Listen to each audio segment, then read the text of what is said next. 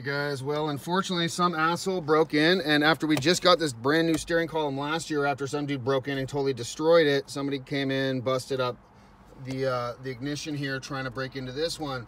So we're going ahead and trying to just replace this. Where is it at? We're going to replace this lock cylinder with this lock cylinder that we've actually replaced before when the first thing happened, just so I could get the side back down to Hollywood here. And now we're going to have to put this back in. All right guys, so we just had to use the puller. This is an additional piece the Syclone has due to the wheel. So what you'll do is you'll hook up the puller, but you'll just pull on it and this will pop off for that piece, and then you put the puller on here and you tighten it, and this then pushes in. So the first tightening piece pulls off that special adapter that comes with the Syclones and Typhoons, maybe the GMC, sorry, the Sonoma GT. So now we're gonna go ahead and tighten this, or we already have it tight. I gotta use two hands to get that cotter ring, or that ring off right there, and we will be back in a moment. All right, so we got the that clip loose, so now what we'll do is we're just gonna back this off.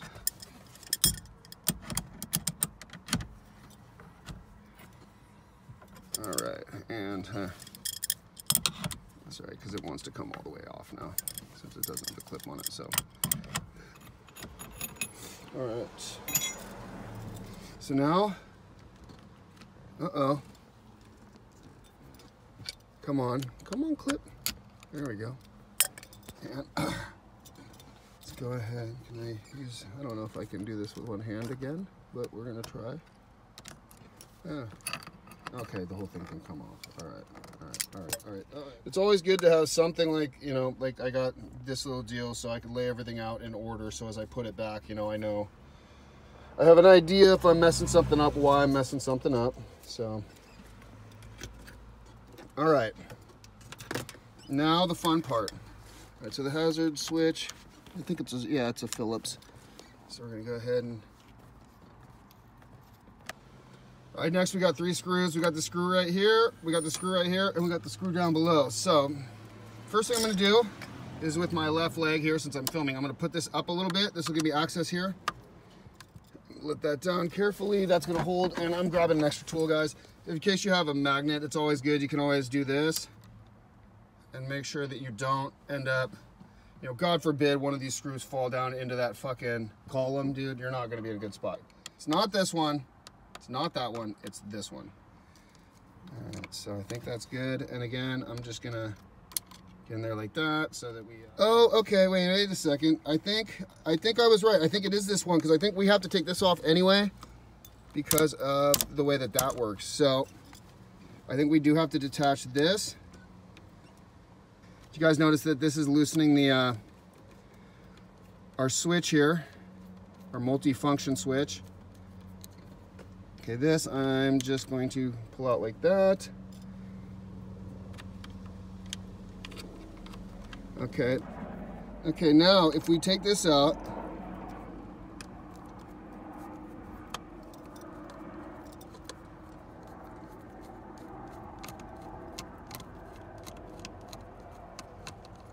funny, this dude got one of his hairs in here. That's kind of gross.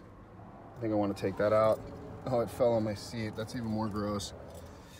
I'm not confident. I don't think I want to. Here, we'll give it one shot. Okay, wait. Hey, check that shit out. We did it one-handed. At this point, we're gonna go ahead, loosen this, and this should allow us to take out and switch out this ignition switch. You guys want to be extra careful here, because the last thing you want to do is lose any of your shit down in the steering column. Okay, that's not loose enough yet. All right, guys, so we got this, we got this off, and we got this screw out, and I was having a hard time getting it out, and I couldn't get it out with the key. So what we ended up doing is just going right in here. There's a little slot that you can get in and push. That will push the ignition module out a little bit. And then we're just gonna grab the module and pull it out. And now I'm gonna put this one off to the side, and we are actually ready for the install at this point. So everything is basically reverse order. So I'm gonna open this up, clean this off, and we're gonna, well, we'll put it back together. All right, so installation. We got our lock cylinder. We're just gonna go ahead and slide that in, make sure it's in there nice. And we have on our nice handy belt here. And again, I recommend that everybody has something like this so you just know the order that you're putting shit back together in and stuff. So we're gonna go ahead and try to carefully get this. I know you guys can't see it very well. There we go, we got that in there. And now, see if I can do this with one hand while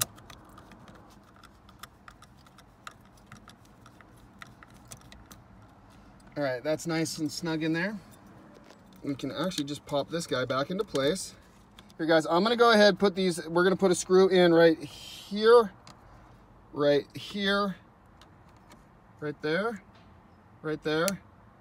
and the one on top. And then we're gonna go ahead and reconnect the little bar that allows us to actuate this turn signal. So, all right, so we got those 3 screws in. Now we just gotta try to get and slide this guy up in here, get this into position.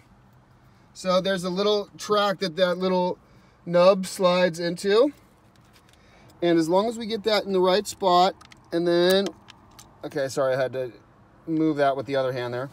Get this set up, and hopefully as soon as it's in the right spot, right, we will screw this in, and then we should hopefully have our turn signal and basically our multi-signal,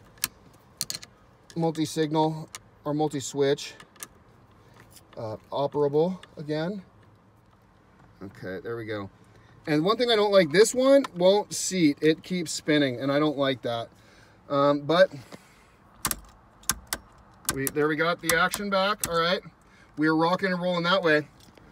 So next we will go ahead, we're gonna reinstall our hazard switch. So you should have the hazard, the spring, and then the button goes in this way, and that gets held in like so. You guys can see that. So I got the screw started now, and so now we're just gonna screw this bad boy.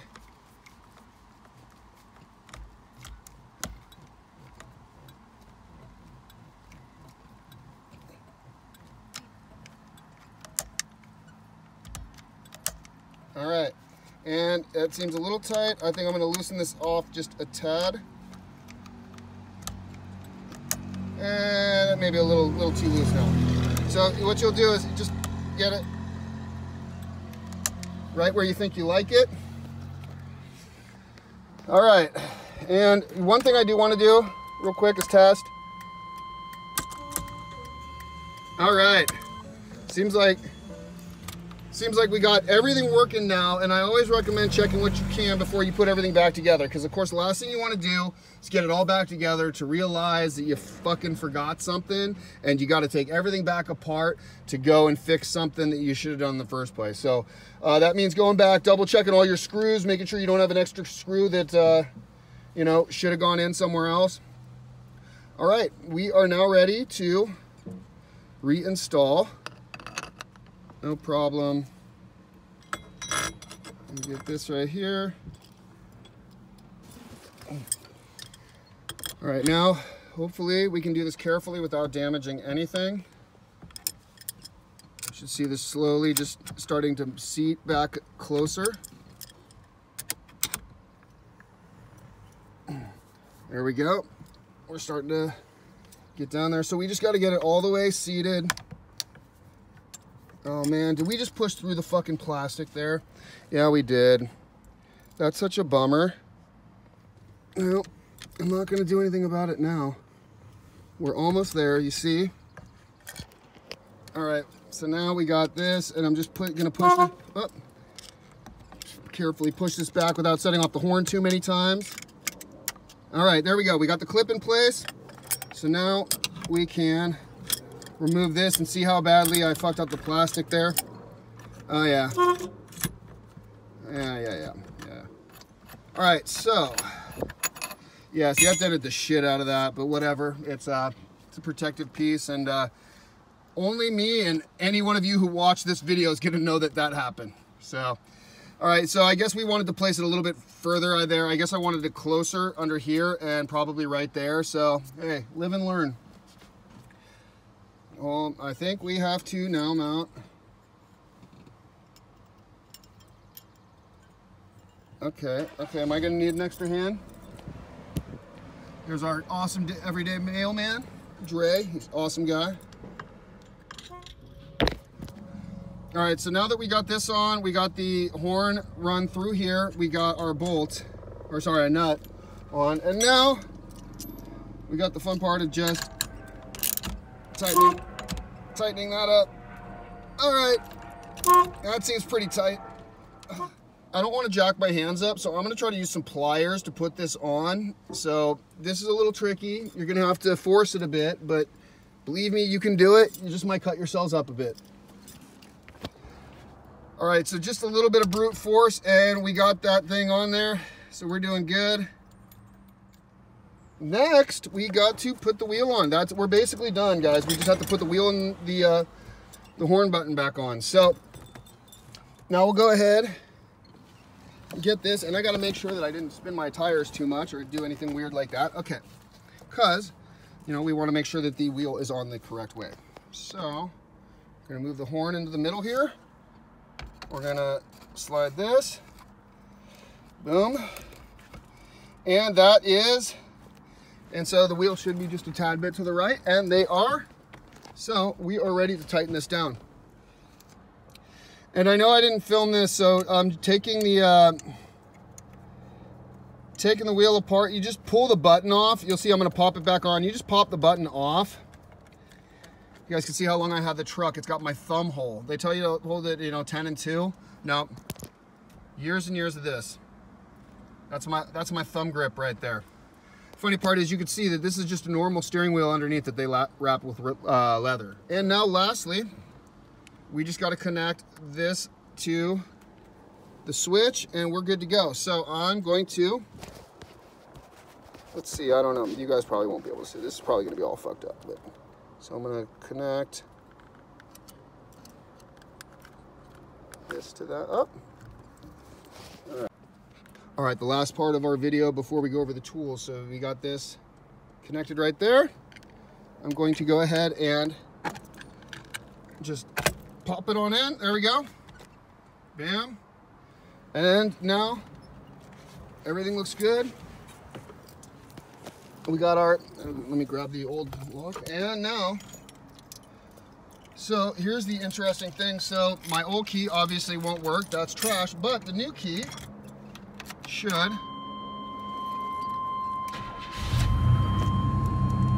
Wow, it fires right up.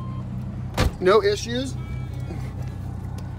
Yeah, it's really as easy as that, I mean, I don't want to say it's easy. It's easier than some jobs, It could be a little frustrating if you don't know what you're doing, but it doesn't take too long. I would say give yourself an hour just in case, but literally this is like a 10-15 minute job if you know what you're doing. I bet you there's probably dudes that could probably do this in 5 to 7 minutes. So, all right, thanks for watching this. We'll now go over the tools if I have any sense of mind. All right, later, guys. All right, everybody, I want to quickly go over all the tools that I found necessary to do this job. I do not imagine you will need anything else, with the one exception being on one video that I checked out, the ignition lock cylinder itself was held in with a 5/16 inch hex bolt, not the Torx. So, okay, so first of all, you are going to need a puller kit. We needed this for two things. One, to remove the actual steering wheel bracket that is specific, I think, for the Typhoon, Syclone, and the Sonoma GT. You will also need this to push in to extract one of the cottering pins that they have up in there. I don't know if it's called a cottering pin, but the little ring pin thing we got to get out. So you will need this twice for this job. We have a socket. You could use a breaker bar if you want to. I decided to go just with a ratchet, a little extension. And this right here, I think it's a 21. Is this 21? Yeah, 21 millimeter. And this is the bolt. There's a big bolt that we need in addition to take off the adapter for the Ty SGT steering wheel. All right, so we got some pliers here. This is simply to help out with some of the pins, the cotter pins and such that we need to get off. We got the standard Torx right here. I have a Phillips, you'll need that. We have 2 different flathead screwdrivers, a large and a small one. The large one I use primarily for holding things open, and the small one I use to get in to pry things out. You don't have, there's actually no flatheads we're actually screwing. That is just for some removal. And then I used a crescent wrench simply to be able to operate this. This is basically all the tools that we needed to get the job done right there. So I just wanted to show you guys, because I just hate videos when they don't tell me the tools I need. That's one of the reasons I'm looking. I want to know, what do I need to take down to the fucking truck? So this is what I needed. Hopefully you guys won't need anything else. All right, you guys take it easy, and we will catch you all in the next video. Thanks for watching, guys, and hit that subscribe button if you guys want to stay up to date on any new fun little projects. Hopefully it won't be fixing shit that people break again. All right, later, guys.